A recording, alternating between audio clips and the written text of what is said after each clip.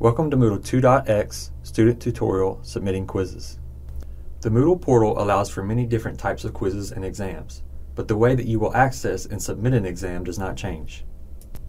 To access a quiz, first click the quiz title on the main course page.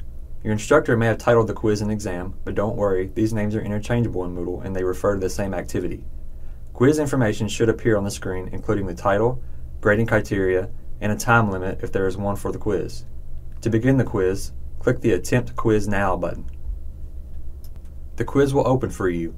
Depending on the settings your instructor chose, the quiz may attempt to open in a new window. If it does, be sure you have set your browser's pop-up blocker to allow for this. The number of questions on each page may vary as well depending on the settings your instructor chose. Answer each quiz question to the best of your ability.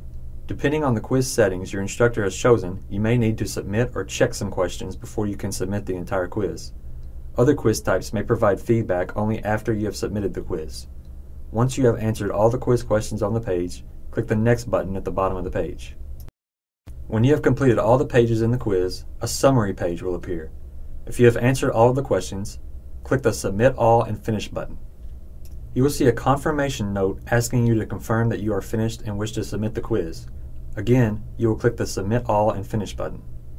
If for some reason you need to exit the quiz before completing it and return to finish it later, Moodle will save your answers. Be aware of any time limit your instructor may have set, though, because the time limit continues to count down even if you are not actively taking the exam.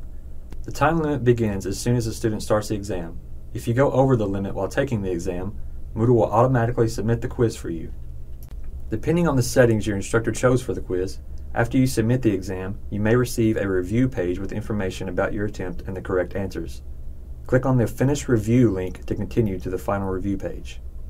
A final summary page will appear showing your attempts and grades. This same page appears when you click on the quiz from the course page after you make an attempt. This way, you can easily see which quizzes you have already attempted. If your instructor allows students to retake a quiz, then you will see a Reattempt Quiz button at the bottom of the review page. This concludes the Submitting Quizzes tutorial.